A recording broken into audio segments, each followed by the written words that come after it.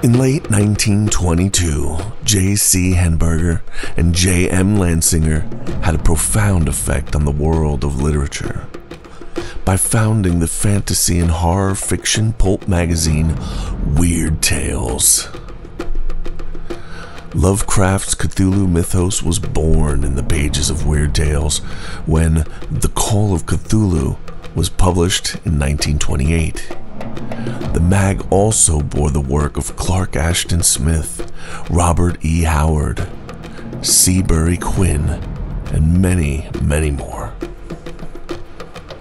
Almost every classic author we've featured on the Dusty Tome has made a showing in Weird Tales, so we thought it would be fun to answer some questions most of us have, like, what was Weird Tales like when it started? What and who were in the first issue? Shoot, what was the very first story they decided to tell that they thought was good enough to deserve that spot? In March of 1923, when folks opened up this thing for the first time, what exactly was their experience? Well, let's go ahead and find out.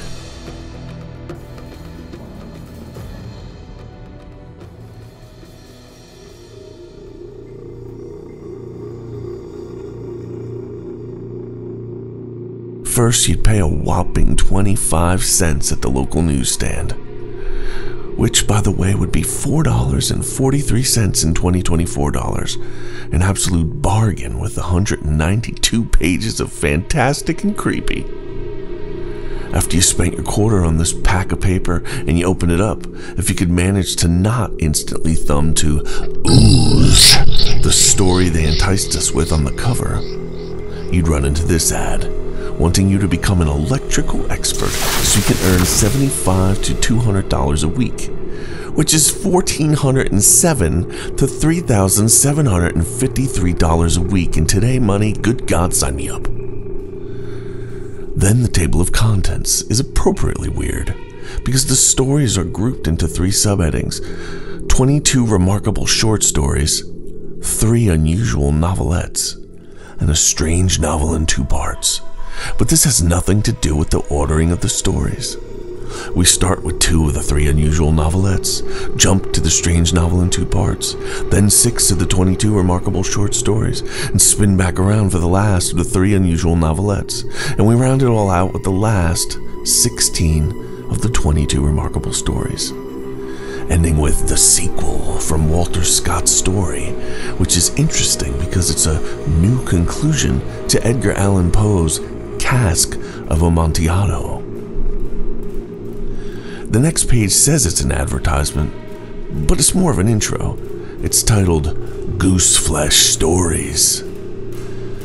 And it says, tales of horror or gooseflesh stories are commonly shunned by magazine editors.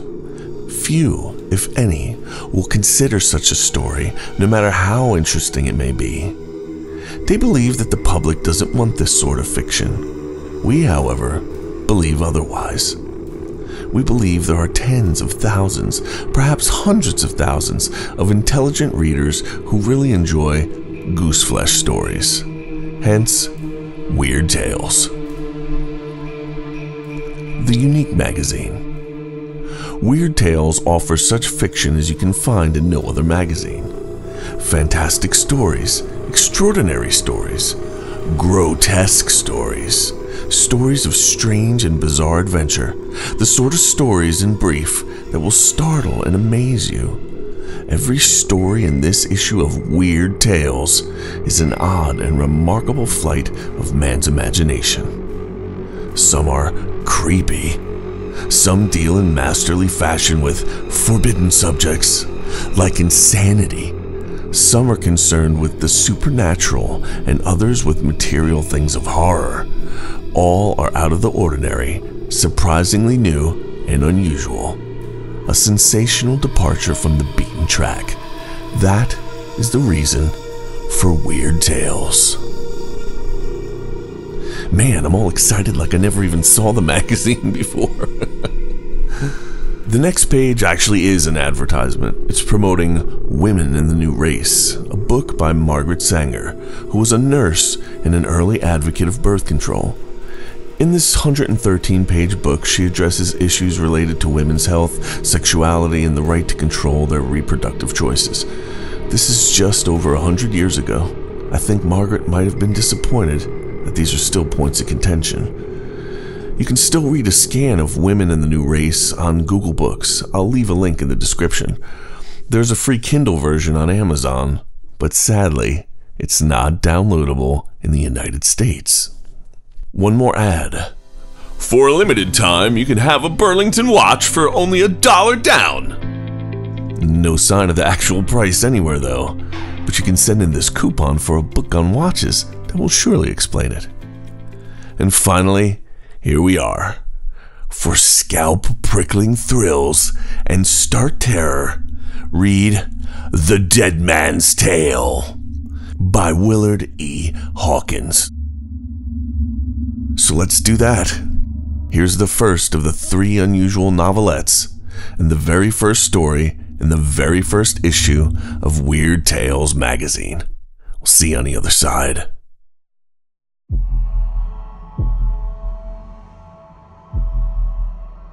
The Dead Man's Tale by Willard E. Hawkins.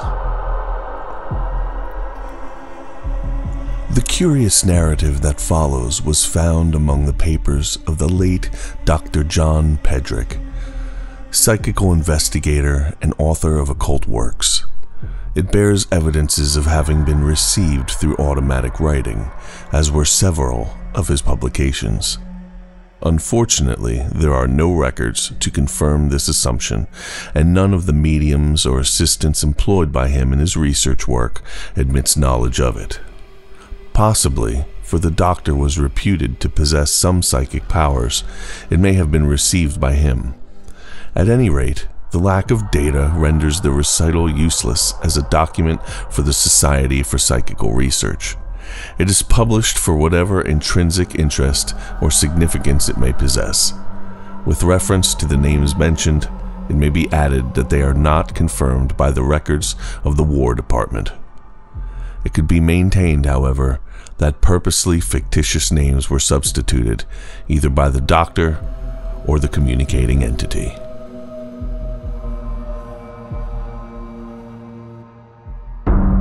They called me, when I walked the earth in a body of dense matter, Richard Devaney. Though my story has little to do with the war, I was killed in the Second Battle of the Marne on July 24th, 1918. Many times, as men were wont to do who felt the daily, hourly imminence of death in the trenches, I had pictured that event in my mind and wondered what it would be like. Mainly, I had inclined toward a belief in total extinction, that when the vigorous, full-blooded body I possessed should lie bereft of its faculties, I, as a creature apart from it, should go on, was beyond credence. The play of life through the human machine, I reasoned, was like the flow of gasoline into the motor of an automobile. Shut off that flow, and the motor became inert, dead, while the fluid which had given it power was in itself nothing. And so I confess, it was a surprise to discover that I was dead, and yet not dead. I did not make the discovery at once.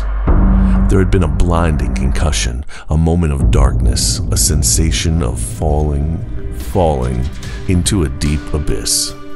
An indefinite time afterward, I found myself standing dazedly on the hillside, toward the crest of which we had been pressing against the enemy. The thought came that I must have momentarily lost consciousness, yet now I felt strangely free from physical discomfort. What had I been doing when that moment of blackness blotted everything out? I had been dominated by a purpose, a flaming desire. Like a flash, recollection burst upon me, and with it, a blaze of hatred, not toward the Boche gunners, ensconced in the woods above us, but toward the private enemy I had been about to kill. It had been the opportunity for which I had waited interminable days and nights. In the open formation, he kept a few paces ahead of me. as we alternately ran forward, then dropped on our bellies and fired. I had watched my chance. No one would suspect, with the dozens who were falling every moment under the merciless fire from the trees beyond, that the bullet which ended Lewis Winston's career came from a comrade's rifle. Twice I had taken aim, but withheld my fire, not from indecision, but lest, in my vengeful heat, I might fail to reach a vital spot. When I raised my rifle the third time, he offered a fair target. God, how I hated him! With fingers itching to speed the steel toward his heart, I forced myself to remain calm, to hold fire for that fragment of a second that would ensure careful aim. Then, as the pressure of my finger tightened against the trigger, came the blinding flash, the moment of blackness. Part 2. I had evidently remained unconscious longer than I realized. Save for a few figures that lay motionless or squirming in agony on the field, the regiment had passed on to be lost in the trees at the crest of the hill. With a pang of disappointment, I realized that Lewis would be among them. Involuntarily, I started onward, driven still by that impulse of burning hatred when I heard my name called. Turning in surprise, I saw a helmeted figure crouching beside something huddled in the tall grass. No second glance was needed to tell me that the huddled something was the body of a soldier. I had eyes only for the man who was bending over him. Fate had been kind to me. It was Lewis. Apparently, in his preoccupation, he had not noticed me. Coolly, I raised my rifle and fired. The result was startling. Lewis neither dropped headlong nor looked up at the report. Vaguely, I questioned whether there had been a report. Thwarted, I felt the lust to kill mounting in me with redoubled fury. With rifle upraised, I ran toward him. A terrific swing, and I crashed the stock against his head. It passed clear through. Lewis remained unmoved. Uncomprehending, snarling, I flung the useless weapon away and fell upon him with bare hands, with fingers that strained to rend and tear and strangle. Instead of encountering solid flesh and bone, they too passed through him. Was it a mirage? A dream? Had I gone crazy? Sobered, for a moment, forgetful of my fury, I drew back and tried to reduce the thing to reason. Was Lewis but a figment of the imagination? A phantom? My glance fell upon the figure, beside which he was sobbing incoherent words of entreaty. I gave a start, then looked more closely. The dead man, for there was no question about his condition, with a bloody shrapnel wound in the side of his head, was myself. Gradually, the import of this penetrated my consciousness. Then I realized that it was Lewis who had called my name, that even now he was sobbing it over and over. The irony of it struck me at the moment of realization. I was dead. I was the phantom who had meant to kill Lewis. I looked at my hands, my uniform, I touched my body. Apparently, I was as substantial as before the shrapnel buried itself in my head. Yet when I had tried to grasp Lewis, my hand seemed to encompass only space. Lewis lived, and I was dead. The discovery for a time benumbed my feeling toward him. With impersonal curiosity, I saw him close the eyes of the dead man, the man who somehow or other had been me. I saw him search the pockets and draw forth a letter I had written only that morning, a letter addressed to... With a sudden surge of dismay, I darted forward to snatch it from his hands. He should not read that letter. Again, I was reminded of my impalpability. But Lewis did not open the envelope, although it was unsealed. He read the superscription, kissed it, as sobs rent his frame, and thrust the letter inside his khaki jacket. "Dick! Buddy!" he cried brokenly. "Best pal man ever had! How can I take this news back to her?" My lips curled. To Louis, I was his pal, his buddy. Not a suspicion of the hate I bore him. Had borne him ever since I discovered in him a rival for Velma Roth. Oh, I had been clever. It was our unselfish friendship that endeared us both to her. A sign of jealousy, of ill nature, and I would have forfeited the paradise of her regard that apparently I shared with Louis. I had never felt secure in my place in that paradise. True, I could always awaken a response in her, but I must put forth effort in order to do so. He held her interest, it seemed, without trying. They were happy with each other and in each other. Our relations might be expressed by likening her to the water of a placid pool, Louis to the basin that held her, me to the wind that swept over it. By exerting myself, I could agitate the surface of her nature into ripples of pleasurable excitement, could even lash her emotions into a tempest. She responded to the stimulation of my mood, yet, in my absence, settled contentedly into the peaceful comfort of Louis's steadfast love. I felt vaguely then, and am certain now with a broader perspective toward realities, that Velma intuitively recognized Louis as her mate, yet feared to yield herself to him because of my sway over her emotional nature. When the Great War came, we all, I am convinced, felt that it would absolve Velma from the task of choosing between us. Whether the agony that spoke from the violet depths of her eyes when we said goodbye was chiefly for Louis or for me, I could not tell. I doubt if she could have done so, but in my mind was the determination that only one of us should return, and Louis would not be that one. Did I feel no repugnance at thought of murdering the man who stood in my way? Very little. I was a savage at heart, a savage in whom desire outweighed anything that might stand in the way of gaining its object. From my point of view, I would have been a fool to pass the opportunity. Why I should have so hated him, a mere obstacle in my path, I do not know. It may have been due to a prescience of the intangible barrier his blood would always raise between Velma and me, or to a slumbering sense of remorse. But speculation aside, here I was, in a state of being that the world calls death, while Louis lived, was free to return home, to claim Velma, to flaunt his possession of all that I held precious. It was maddening. Must I stand idly by, helpless to prevent this? Part 3.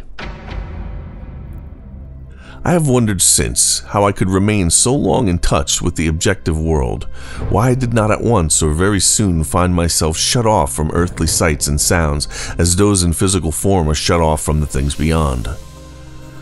The matter seems to have been determined by my will. Like weights of lead, envy of Louis and passionate longing for Velma held my feet to the sphere of dense matter.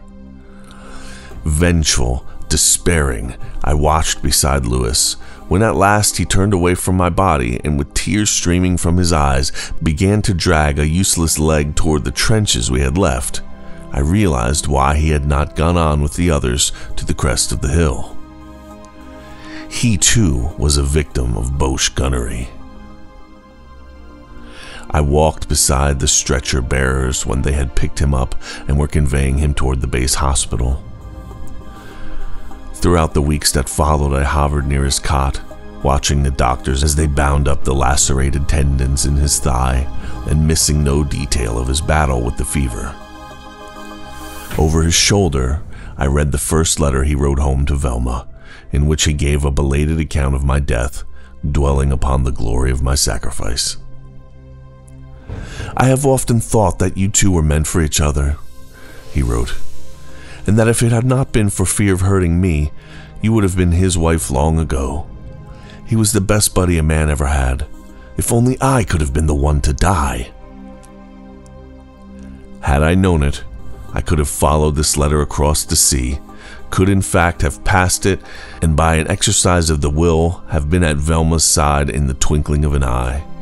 But my ignorance of the laws of the new plane was total. All my thoughts were centered upon a problem of entirely different character. Never was hold upon earthly treasure more reluctantly relinquished than was my hope of possessing Velma. Surely death could not erect so absolute a barrier. There must be a way, some loophole of communication, some chance for a disembodied man to contend with his corporeal rival for a woman's love. Slowly, very slowly, dawned the light of a plan. So feeble was the glimmer that it would scarcely have comforted one in less desperate straits, but to me it appeared to offer a possible hope.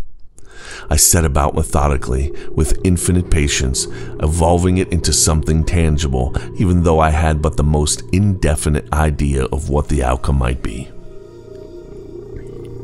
The first suggestion came when Lewis had so far recovered, but little trace of the fever remained. One afternoon, as he lay sleeping, the mail distributor handed a letter to the nurse, who happened to be standing beside his cot. She glanced at it, then tucked it under his pillow. The letter was from Velma, and I was hungry for the contents. I did not then know that I could have read it easily, sealed though it was. In a frenzy of impatience, I exclaimed, "Wake up, confound it, and read your letter!" With a start, he opened his eyes.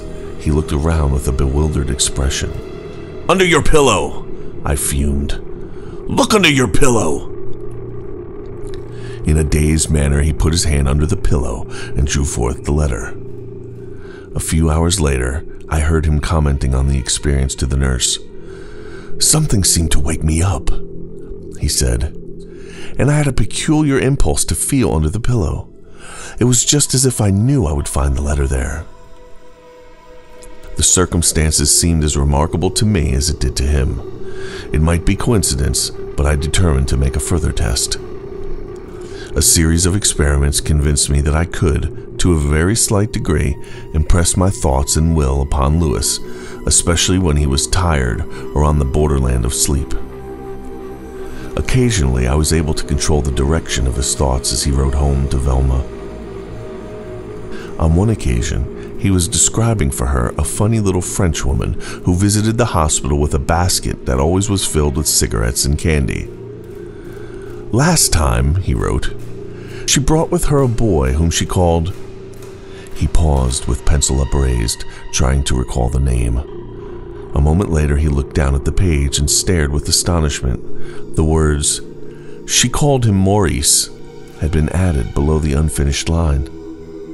"I must be going daffy," he muttered. "I'd swear I didn't write that." Behind him, I stood rubbing my hands in triumph. It was my first successful effort to guide the pencil while his thoughts strayed elsewhere. Another time he wrote to Velma, "I have a strange feeling. Lately that dear old Dick is near. Sometimes as I wake up, I seem to remember vaguely having seen him in my dreams. It's as if his features were just fading from view." He paused here so long that I made another attempt to take advantage of his abstraction. By an effort of the will that it is difficult to explain, I guided his hand into the formation of the words, "With a jug full of kisses for Winky, as ever her." Just then Lewis looked down. "Good God!" he exclaimed, as if he had seen a ghost. Part 4. Winky was a pet name I had given Velma when we were children together. Lewis always maintained that there was no sense in it and refused to adopt it, though I frequently called her by the name in later years.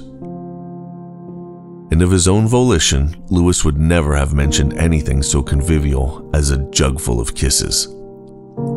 So through the weary months before he was invalided home, I worked. When he left France at the debarkation point, he still walked on crutches, but with the promise of regaining the unassisted use of his leg before very long.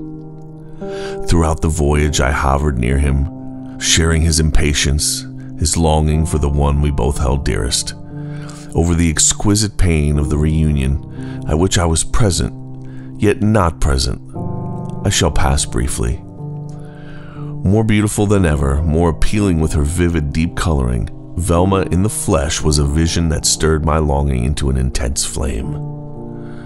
Lewis limped painfully down the gangplank.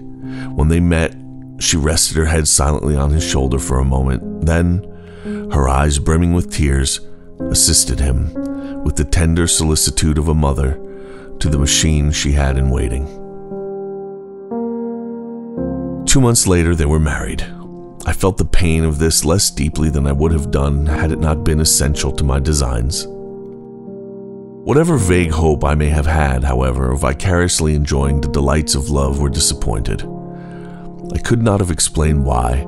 I only knew that something barred me from intruding upon the sacred intimacies of their life, as if a defensive wall were interposed. It was baffling, but a very present fact, against which I found it useless to rebel. I have since learned, but no matter. This had no bearing on my purpose, which hinged upon the ability I was acquiring of influencing Lewis's thoughts and actions, of taking partial control of his faculties. The occupation into which he drifted, restricted in choice as he was by the stiffened leg, helped me materially. Often, after an interminable shift at the bank, he would plod home at night with brains so weary and benumbed that it was a simple matter to impress my will upon him. Each successful attempt, too, made the next one easier. The inevitable consequence was that in time Velma should notice his aberrations and betray concern. "Why did you say to me when you came in last night, 'There's a blue billy goat on the stairs. I wish they'd drive him out'?" she demanded one morning. He looked down shamefacedly at the tablecloth. "I don't know what made me say it. I seemed to want to say it, and that was the only way to get it off my mind. I thought you'd take it as a joke." He shifted his shoulders as if trying to dislodge an unpleasant burden. "And was that what made you wear a necktie to bed?" she asked ironically. He nodded in affirmative. I knew it was idiotic, but the idea kept running in my mind. It seemed as if the only way I could go to sleep was to give in to it. I don't have these freaks unless I'm very tired. She said nothing more at the time, but that evening she broached the subject of looking for an opening in some less sedentary occupation, a subject to which she thereafter constantly recurred. Then came a development that surprised and excited me with its possibilities. Exhausted, drained to the last drop of his nerve force, Lewis was returning late one night from the bank, following the usual month-end overtime grind. As he walked from the car line, I hovered over him, subduing his personality, forcing it under control with the effort of will I had gradually learned to direct upon him. The process can only be explained in a crude way. It was as if I contended with him, sometimes successfully, for possession of the steering wheel of the human car that he drove. Velma was waiting when we arrived. As Lewis's feet sounded on the threshold of their apartment, she opened the door, caught his hands, and drew him inside. At the action, I felt inexplicably thrilled. It was as if some marvelous change had come over me, and then as I met her gaze, I knew what that change was.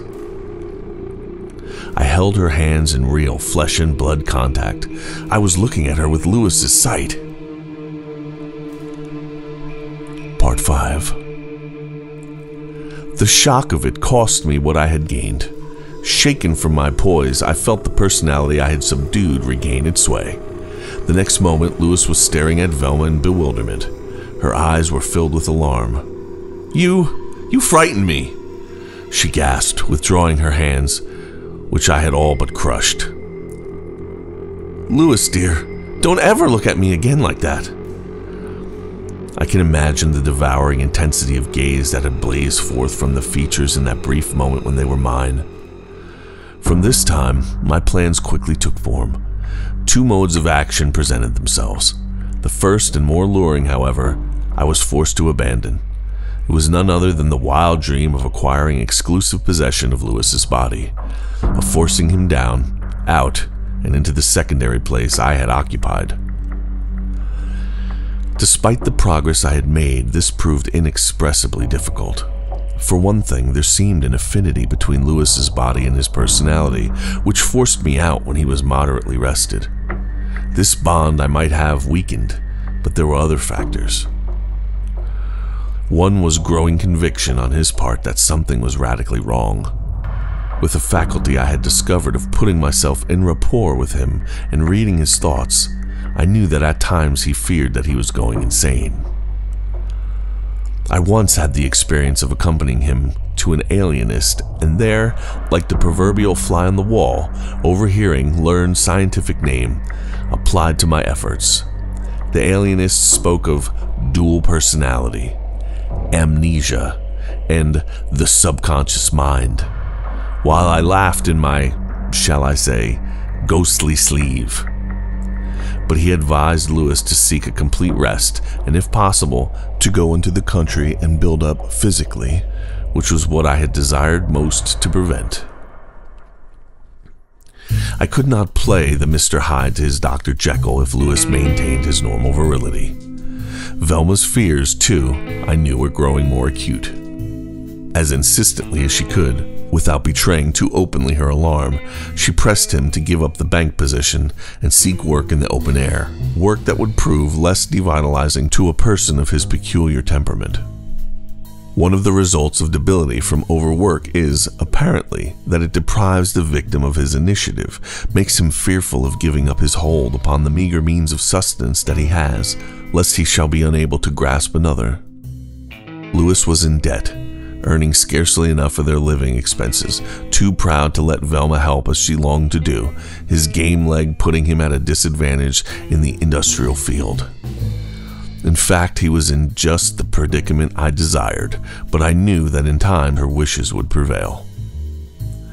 The circumstances, however, that deprived one of all hope of completely usurping his place was this: I could not, for any length of time, face the gaze of Velma's eyes. The personified truth, the purity that dwelt in them, seemed to dissolve my power to beat me back into the secondary relationship I had come to occupy towards Lewis. He was sometimes tempted to tell her, "You give me my one grip on sanity." I have witnessed his panic at the thought of losing her, at the thought that someday she might give him up in disgust at his aberrations and abandon him to the formless thing that haunted him. Curious, to be of the world and yet not of it, to enjoy a perspective that reveals the hidden side of effects, which seems so mysterious from the material side of the veil. But I would gladly have given all the advantages of my disembodied state for 1 hour of flesh and blood companionship with Velma. My alternative plan was this: if I could not enter her world, what was to prevent me from bringing Velma into mine?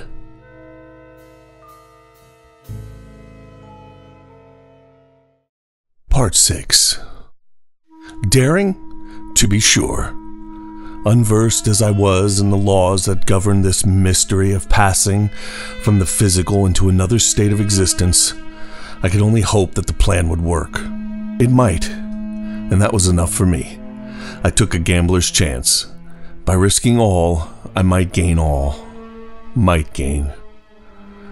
The thought of what I might gain transported me to a heaven of pain and ecstasy. Velma and I, in a world apart, a world of our own, free from the sordid trammels that mar the perfection of the rosiest earth existence. Velma and I, together through all eternity. This much reason I had for hoping. I observed that other persons passed through the change called death, and that some entered a state of being in which I was conscious of them and they of me. Uninteresting creatures they were, almost wholly preoccupied with their former earth interests, but they were as much in the world as I had been in the world of Velma and Lewis before that fragment of shrapnel ruled me out of the game. A few, it was true, on passing from their physical habitations, seemed to emerge into a sphere to which I could not follow. This troubled me. Velma might do likewise. Yet I refused to admit the probability, refused to consider the possible failure of my plan. The very intensity of my longing would draw her to me. The gulf that separated us was spanned by the grave. Once Velma had crossed to my side of the abyss, there would be no going back to Lewis. Yet I was cunning. She must not come to me with overpowering regrets that would cause her to hover about Lewis as I now hovered about her. If I could inspire her with horror and loathing for him, if I only could. As a preliminary step, I must induce Lewis to buy the instrument with which my purpose was to be accomplished. This was not easy, for on nights when he left the bank during shopping hours, he was sufficiently vigorous to resist my will. I could work only through suggestion. In a pawn shop window that he passed daily, I had noticed a revolver prominently displayed. My whole effort was concentrated upon bringing this to his attention. The second night, he glanced at the revolver but did not stop. 3 nights later, drawn by a fascination for which he could not have accounted, he paused and looked at it for several minutes, fighting an urge that seemed to command, "Step in and buy! Buy! Buy!" When a few evenings later he arrived home with the revolver and a box of cartridges that the pawnbroker had included in the sale, he put them hastily out of sight in a drawer of his desk.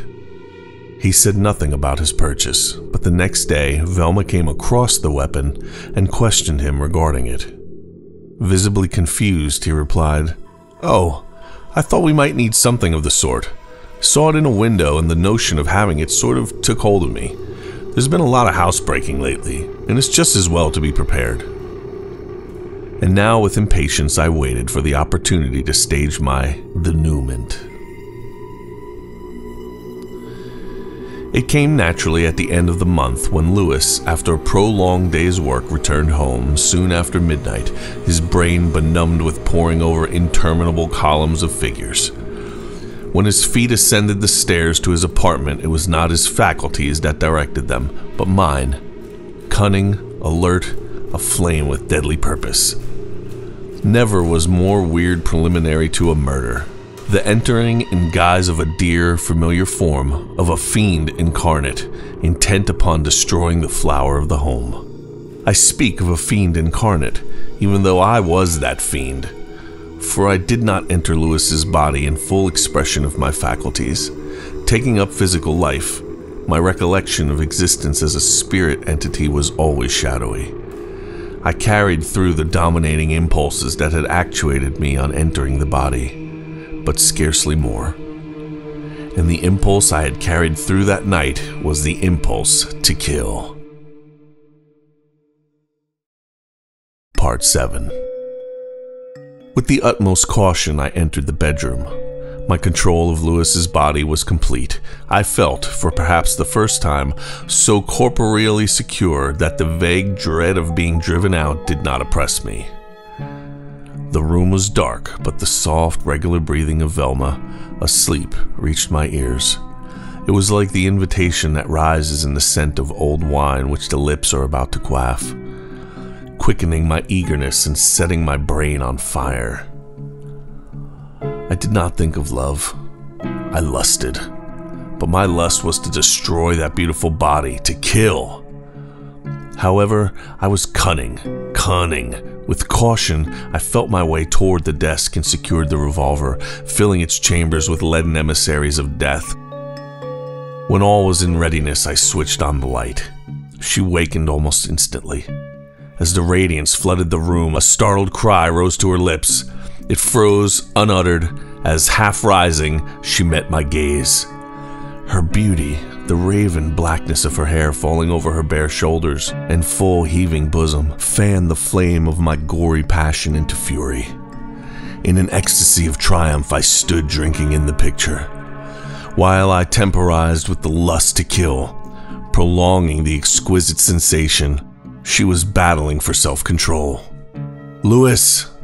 The name was gasped through bloodless lips. Involuntarily, I shrank, reeling a little under her gaze. A dormant something seemed to rise in feeble protest at what I ought to do. The leveled revolver wavered in my hand, but the note of panic in her voice revived my purpose. I laughed, mockingly. "Lewis!" Her tone was sharp, but edged with terror. "Lewis, put down that pistol! You don't know what you're doing!" She struggled to her feet and now stood before me. God, how beautiful, how tempting that bare white bosom. "Put down that pistol!" she ordered hysterically. She was frantic with fear.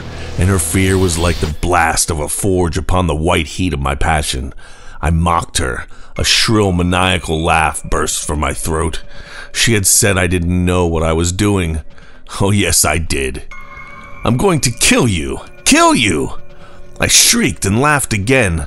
She swayed forward like a wraith as I fired, or perhaps that was the trick played by my eyes as darkness overwhelmed me. Part 7. A few fragmentary pictures stand out in my recollection like clear etched cameos on the scroll of the past. One is of Lewis, standing dazedly, slightly swaying as with vertigo, looking down at the smoking revolver in his hand.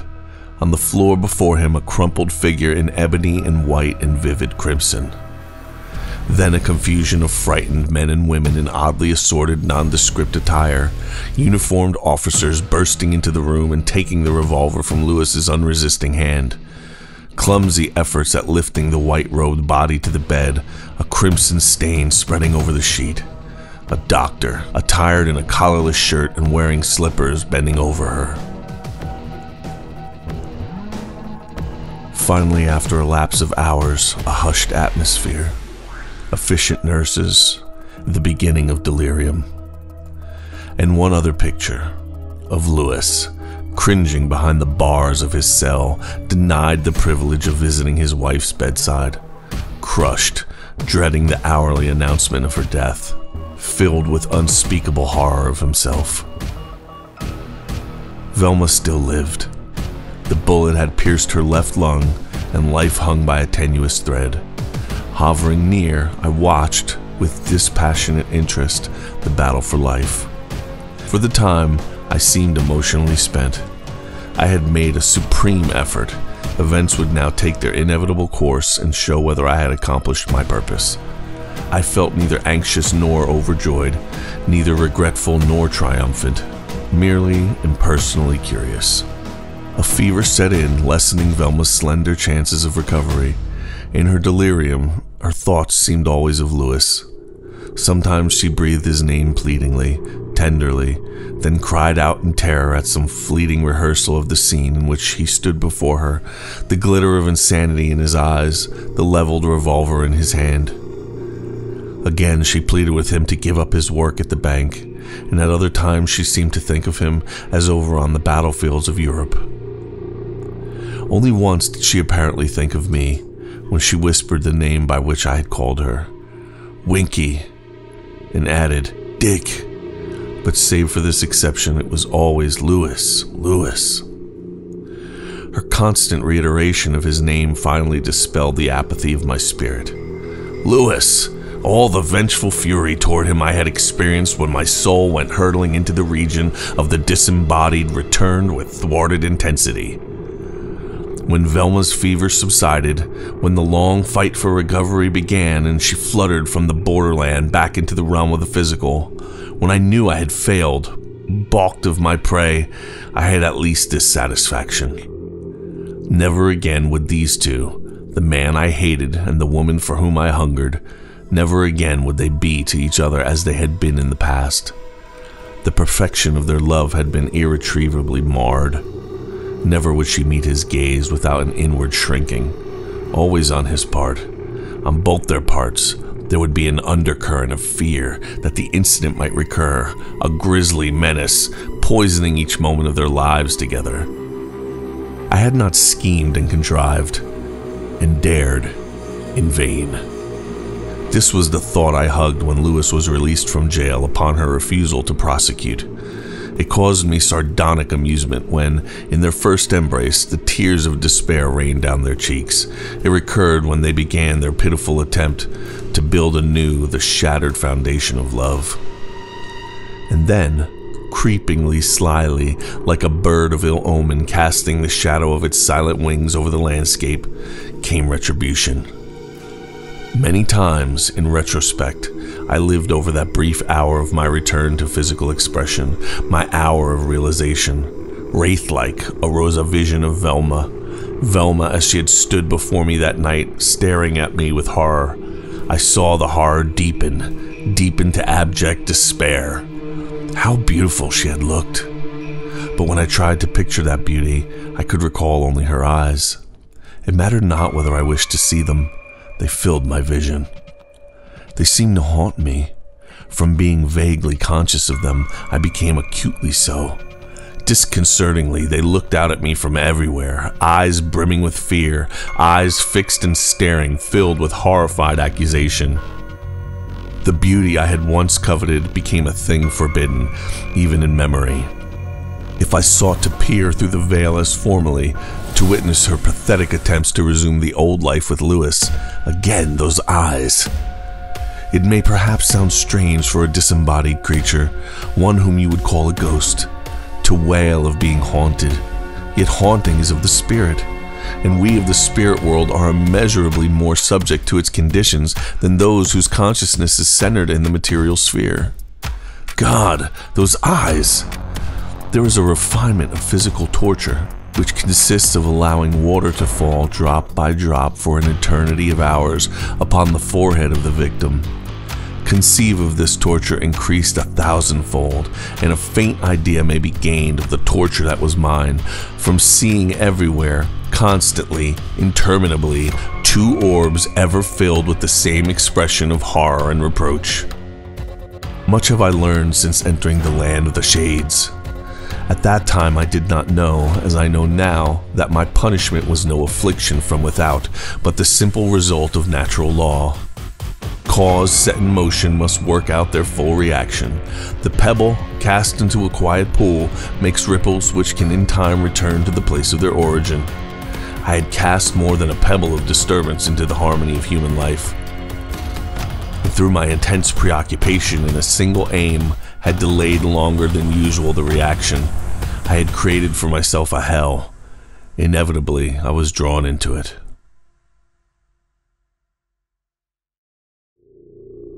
Gone was every desire I had known to hover near the two who had so long engrossed my attention. Haunted, harried, scourged by those dreadful accusers, I sought to fly from them to the ends of the earth. There was no escape, yet driven frantic, I still struggled to escape, because that is the blind impulse of suffering creatures.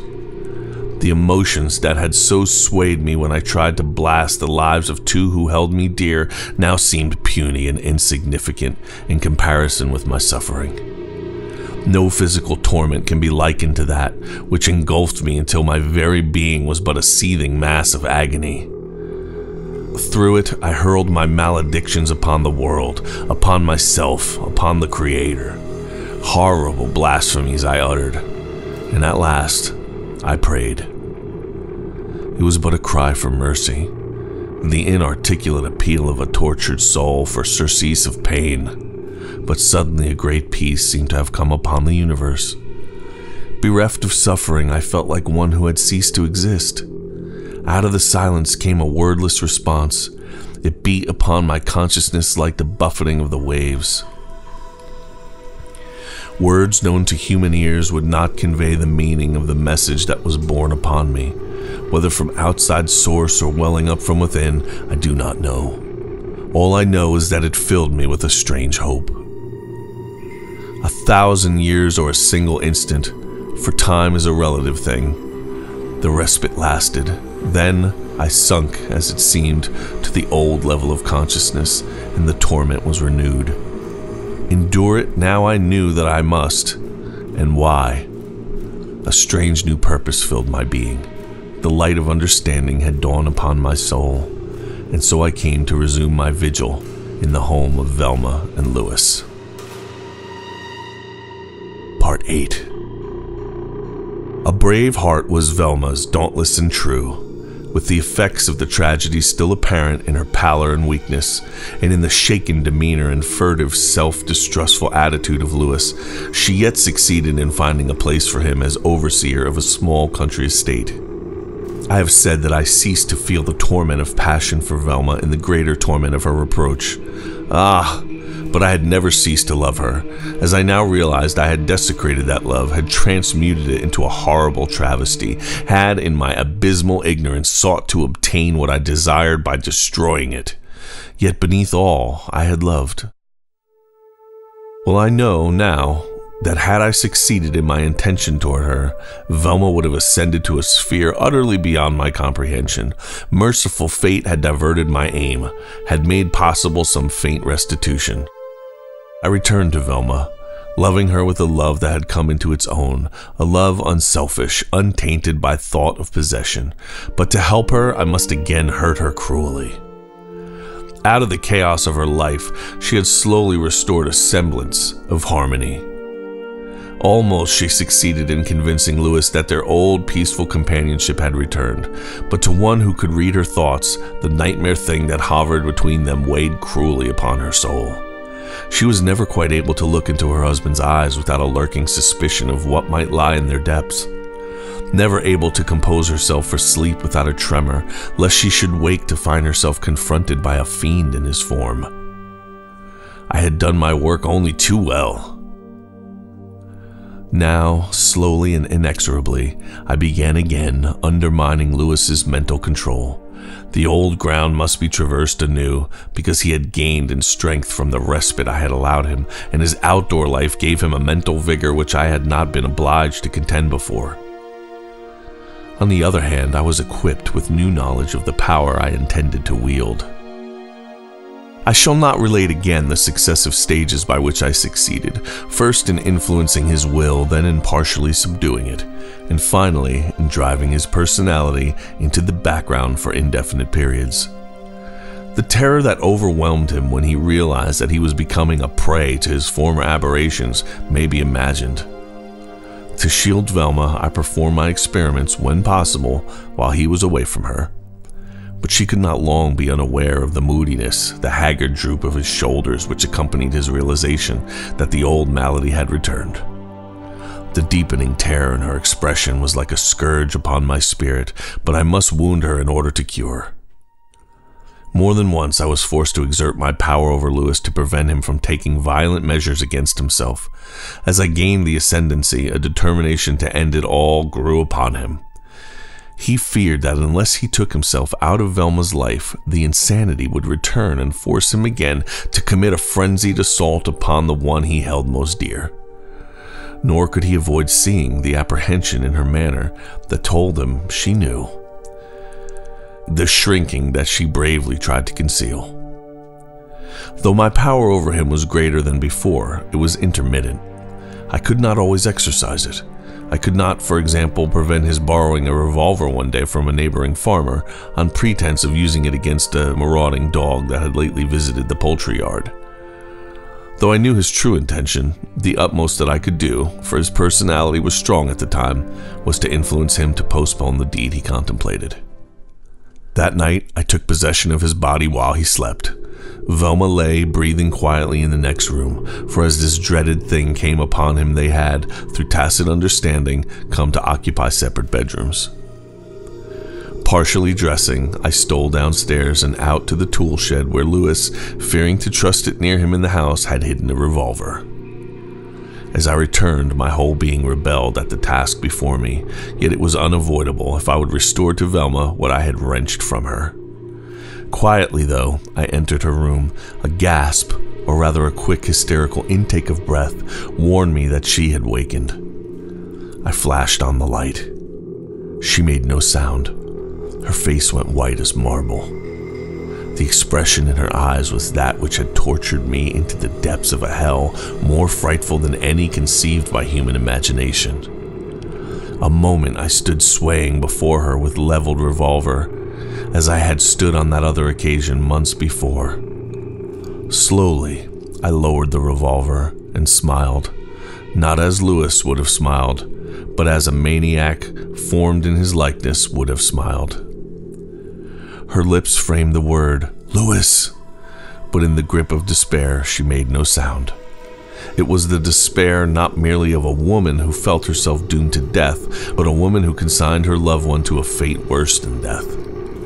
Still I smiled, with growing difficulty, for Louis's personality was restive and my time in the usurped body was short. In that moment, I was not anxious to give up his body. At this new glimpse of her beauty through physical sight, my love for Velma flamed into hitherto unrealized intensity.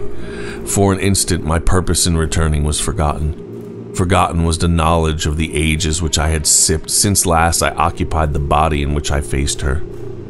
Forgotten was everything save Velma.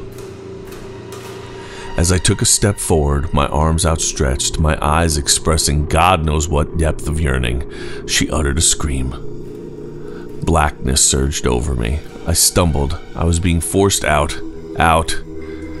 That cry of terror had vibrated through the soul of Lewis, and he was struggling to answer it.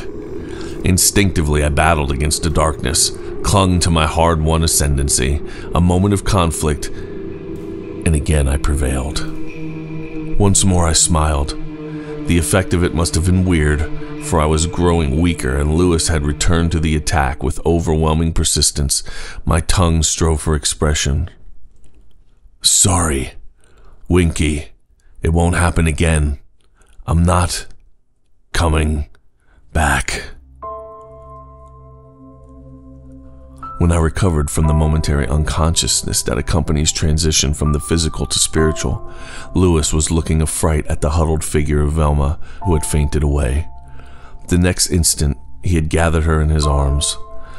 Though I had come near failing in the attempt to deliver my message, I had no fear that my visit would prove in vain.